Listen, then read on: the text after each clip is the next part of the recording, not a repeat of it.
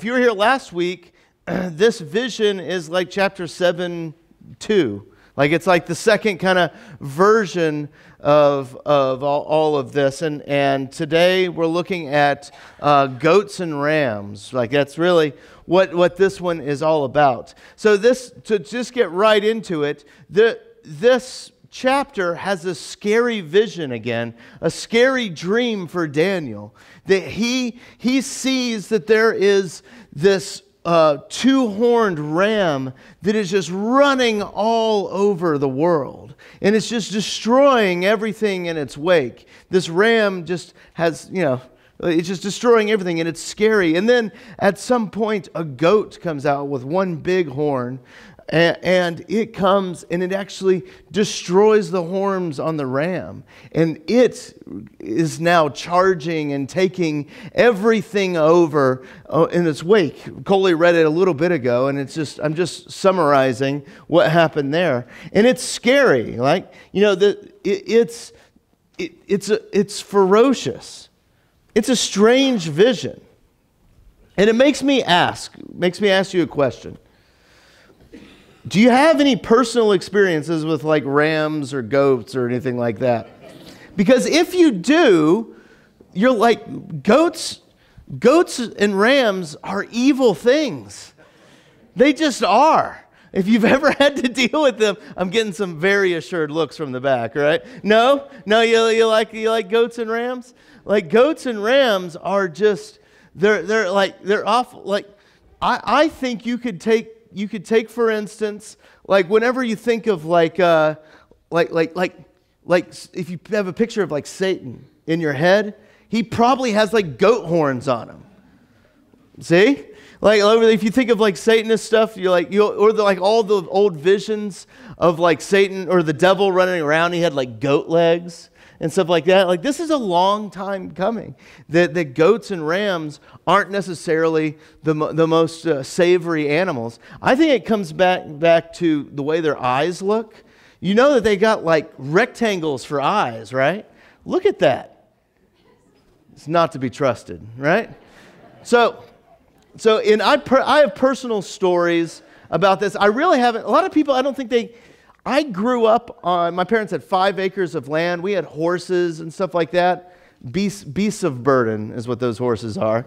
And so we had all these things. Well, the people next door to us decided it was good for them to start raising sheep. And the ram with that sheep, there's a couple of things that went bad as soon as they would start raising sheep. One, we had a collie. We had a big black collie. His name was Gracie. And Gracie was a sweet, lovable dog that loved to be sweet and less so lovable to baby lambs when they were born. And so they would, like the baby lambs would be born, and all of a sudden they would start appearing like underneath our porch. And it was a rough life on them. It was a sad time in my life when I was 12. I had to deal with a bunch of deceased lambs. But that's because of my dog wanted to play with something. But it was over here. But what would happen also, and I'm trying to remember his name. I think his name was Philly. Philly, the sheep's ram, would come over to our property every now and then just for a visit. And here's the thing. Many of you probably have had this same interaction with a ram, right? You could just be minding your own business outside, and you would, all of a sudden, it would just charge you and try to ram you for no reason at all. Like, I can remember being outside and just walking around, and you'd go around the corner, and all of a sudden, Philly is there, and he catches eyes with you, and you must have, disgraced something in his family in the past instantly, and he felt that you needed to perish now because of it, right? You question his dominance over your own land, right? And so he would always charge you. And here's the thing, when I was like 10, 11, 12, that's when this neighbor of ours had all these sheep. And if Philly was in our property, you didn't go outside. He took away our privilege to go outside. My dad has the best story, and I witnessed this happen. My dad was in the back of the property. In the back, my parents' property is kind of that shaped. and it's down in the bottom corner. And he's down there, and I think he was repairing a fence or something like that.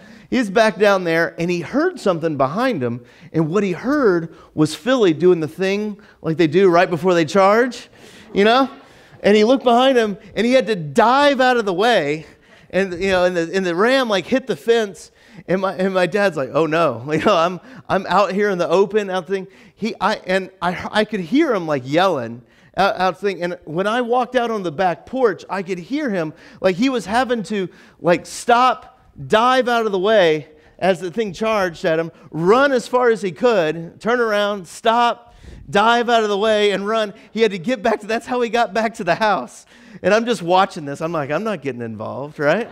like that. That's like over there, like that. That's it's these things are terrible. They look sweet. They're not. Right? And so when you read Daniel here, it makes sense if you had to spend a lot of time, like just chaos running around. Because I understand it. When Philly was over at our house, I was no longer free to go jump on my trampoline. I just couldn't do it. Like it was just, I couldn't go outside and ride my bicycle. I had to stay inside because the terrible beast was outside and it was going to hurt me, Like that's how it is. And like I thought of that as I read this dream.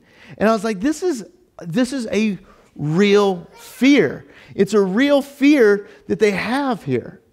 That these rams and these goats are running around everywhere, just destroying everything. And you can't do anything about it because they're giant. And I think there's a certain level where that speaks to us today. That for some reason that there's rams and there's goats that are running around, that they look like they're big and powerful and in charge, and we're just watching them destroy what we would love and what we do and all these things, and we just feel powerless against them. You see that? Like, and I think that's kind of the vision that Daniel wants us to get of this. That it's the goats and the rams charging around. Now, when you read the whole chapter, and I encourage you to read all of chapter 8, you end up finding out that the ram stands for Persia, and the goat that comes in stands for Alexander the Great. So Daniel is in Babylon right now, and the ram Persia comes and destroys Babylon and takes him into that. And then afterwards, Alexander the Great of the Greece comes and takes over all of that area too. And it talks about how there's this one horn that comes up out of the goat, out of Alexander's kingdom. And he's the one that destroys the worship in Jerusalem. He's the one that gets rid of all the sacrificial system. This guy, he sacrifices a pig on the altar in Jerusalem. Can you imagine that? And he set it up as a worship space for Zeus. And he did all this. And can you imagine being a Jew in that time and day? Can you imagine being part of God's people then? How powerless you would feel. That you held this spot in Jerusalem so sacred, and you're watching the goat just run all over it and trying to hurt your dad as he's trying to get to the house, Like he's just running over and destroying everything that you know and love. That really speaks to me, and I hope it speaks to you. Because it seems like in this culture that we live in today where it never has enough. There's never enough. You got to always have more and more and more. I mean, think about the pressures that are put on us all. Think about when you were parents and you had to raise up your children a certain way, right? And now there's all kinds of pressure from like mommy blogs and all these things that are going up, and it's like, you got to raise them up perfectly. They got to do this, this, this, and this. And it's just a factory of just discontent and feeling like you never measure up. Right? Or when you were working and you felt like that, where your job, you never felt like you were measuring up at all. You never felt like you were doing enough. It felt like just the rams and the goats were just running all over you, controlling and destroying everything so much that you wanted to scream, right? And even in retirement, where you're supposed to be resting now, right? Like you have all these expectations. Your kids are messed up in this way, or your neighbor has done something to mess up their life this way, or you're doing this or that, and you feel all these burdens just are coming up onto you. You should have been fine financially, right? And now, like, there's just more and more burdens coming in each and every day, and it feels like the goats are just running all over it, and you're even too scared to go outside. I mean, look how we treat politics. If you don't vote a certain way, you are the devil, right? That's the goats speaking. It's the goats that are running over everything, that says you gotta get in line, and you gotta be just this way, or you're not whatever. You know, the goats are just running over it, and it makes us scared to even be involved. And it makes us where we sit back and timid, and we're just like, I don't know if I can handle this anymore. You know, because have put all of our identity and all of our stuff in those baskets, and we're watching the goats just run over everything.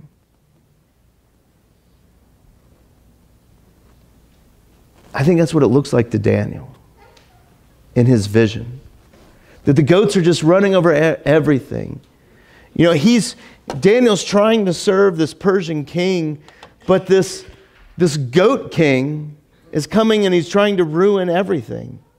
He's coming in charging. And let's look here near the end of Daniel. This wasn't in our reading in the bulletin. It's actually underneath that. But it's talking about that horn of the goat, and this is talking about the king that sacrificed the pig on the altar in Jerusalem to Zeus, and he's saying, by his cunning he shall make deceit prosper under his hand. Does that sound like anything? And in his own mind, he shall become great. You know, kind of that boastful idea. Like, without warning, he will just destroy many. It's the goats are charging all around.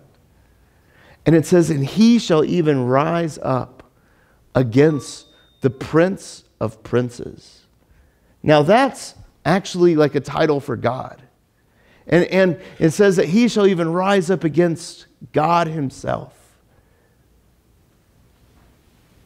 And he will be broken, but by no human hand. You see that? Like, it's talking about how he's going to rise up, and it's going to feel like there's no control over it. But right at the end, it says, but something's going to break him, and it's not going to be by any human hand. It's not going to be some revolution that just starts. It's not going to be any of these things. And in fact, it's kind of calling back to Daniel chapter 2, when there was that huge image that was built to Nebuchadnezzar's, you know, in that dream that Nebuchadnezzar had. And that it was destroyed by a stone that wasn't fashioned from any human hand. And what it's telling us is that the great and terrible reign of the nasty goat, it's all just temporary. And I think that's good news for us. I think that's good news, because when we look out at the world today, we can feel down and blue, and we can feel like we need to fight back, and all that stuff, and we can and all that stuff, and what Daniel is like, God has got this. He's all under his control. It's only temporary. Peter talks about this too. Now, I like Peter a lot. I like, Peter, like one of Jesus' disciples. I like Peter a lot. And the reason why I like Peter is I see a lot of myself in Peter. I've gotten better at it over the years, but I tend to be a bit impulsive. I often say things that I end up regretting later. Like all these things. Sometimes, just by sheer charisma alone, I can save myself. But other times, I end up finding out what my feet taste like, right? And I think Peter understood what his feet taste like a lot. When you listen to him, and the Gospel of Mark is Peter's story. There's a lot of foot and mouth that happens in the Gospel of Mark on Peter's end. And I think because Peter understands what the taste of his own foot is, I think he's able to convey a message of hope to us all. Now, I'm going to see if I can put my foot in my mouth real quick. So, writing this sermon was difficult. All right? I'm going to tell you why. I was at a pastor's conference in Daytona, and I know what you guys are all thinking. Pastor's conference, it means we're wearing our robes, right? And we're up in Daytona, and all we do is we go into a room and we pray the whole time, right? Yeah, that's sure, right? Like we, no, what actually is going on, we usually have a great speaker. Hopefully we have a great speaker. We had a great speaker this last one. And it's all my colleagues from the Florida, Georgia district, and we're all getting together, and we're having a good time. We're listening to these speakers, and we usually go out and have some drinks. Yeah, all right. That keeps the foot out of my mouth, right? And then, so we go out, and there's all these important people that are good to rub shoulders with, and stuff like that from the district, and people from Synod and all that stuff. So you go out there, and then you have a few drinks, and you have a good time, and then your buddy Mark, who you write all your sermons with, goes, we need to go back to the hotel room and write a sermon. That's this sermon. And so we go in, I was driving, so I wasn't that deep into it, but like all that stuff. But we go in and we have to write the sermon. So we're writing what you're listening to right now. It's very meta what's going on at the moment. But there's a reason why I want to get to that, because I'm talking about Peter. And when he and I were discussing all of this, remember, we're a few drinks in as we're writing this. And Mark looks at me, and he goes, our first Peter passage, that passage means the world to me. And he said, the reason why is that's the passage that I always read after my father died. And he goes, that's the passage that got me through. He goes, that was the passage that I would read when I couldn't handle class anymore. Because he was in high school. He was a high school senior when all that happened. When he couldn't handle class anymore, when he couldn't handle the pressures of University of Florida anymore, he would go to the bathroom and he would read this verse. I had no idea that that's what we did when we planned this out 2 years ago, when we planned this sermon series. And this is it. He goes, in this you rejoice, though now for a little while, if necessary, you've been grieved by so many trials, so that the tested genuineness of the faith, even more precious than gold that perishes through, though it is tested by fire, may be found to the results in praise and glory and honor at the revelation of Christ. And then here we go, next section. Though you have not seen him, you love him. Though you do not now see him, you believe in him and rejoice with joy that is inexpressible and filled with glory, obtaining the outcome of your faith and the salvation of your souls. And he goes, after looking at Daniel, he said, after realizing that the running of the rams and the goats in my own life, and I didn't know which way was up after the passing of my father, I would run to this verse. That all it talks about is from a guy that says, God loves you. Even though you may not be able to feel it, even though you may not be able to taste it, even though you may not be able to see it, that God is there for you and is giving you that joy anyway. And that's Peter that says that. And that's coming from a man that knows what his foot tastes like. And he's saying to you, even though you may have your foot in the mouth, even though the rams and the goats are running around, causing mayhem all around you, you can have joy and peace, knowing that all the chaos is temporary, that Jesus has brought all the chaos into himself on the cross, much like how God reigned in the chaos at the beginning of creation when he brought all the waters and created land. Jesus brought all the chaos to himself so that when he dies and rose again, he can announce to you all that your sins are forgiven and that you have peace. And I think that's good news. It's being delivered from someone that knows what a foot tastes like in a mouth. I did it a few times up in Daytona. It's all right. And also written with a few drinks in my system, but coming from a dear friend who knows what pain feels like and wants you to know that God loves you no matter what. And we'll end right there.